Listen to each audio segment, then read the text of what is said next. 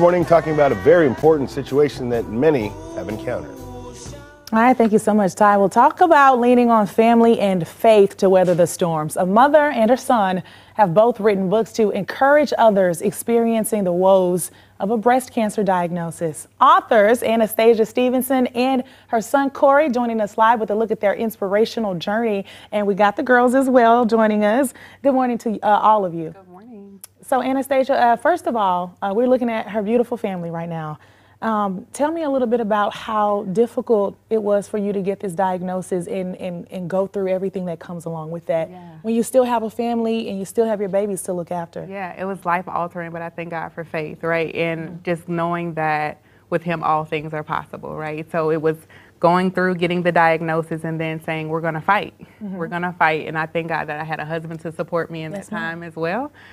We decided to tell Corey everything, to just have him aware of what was going to happen, all the changes that he would see.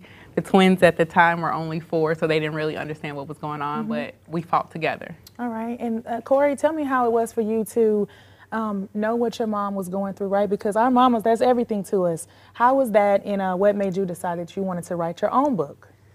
It was really scary, and I felt like writing a book was like the only thing I could do to let all my emotions out and let everyone know what happened. Wow. You were so much, wow. How old are you, Corey? 9? 11. 11. Okay, when he's 11. All right. And so you got your emotions out in that way. And are you going to continue to be an author?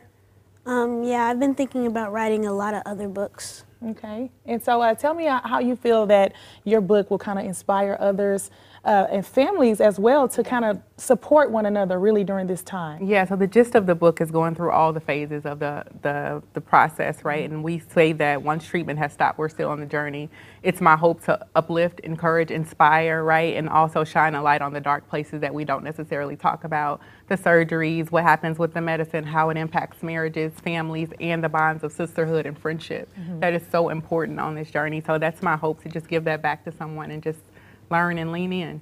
Were you surprised to just kind of learn how receptive he was and how mature he was to be able to, I mean, he just said he used this also to get his own emotions out. How was that for you to see him do that? It's amazing. Like, this kid, he's always shining. He always makes me better, right? And it's amazing to see how far he continues to grow. I feel like cancer made him grow up a little bit faster, and sometimes I'm sad about that.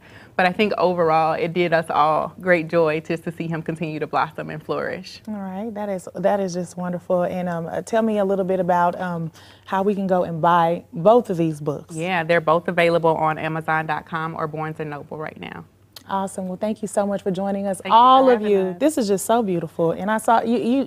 I don't know if you guys saw the smile that he gave her when they made eye contact. So I just love this. If you guys want to hear this interview again and figure out how to go and buy both of these books and support this whole family, go to our website, fox2now.com, and we'll have this interview posted for you there.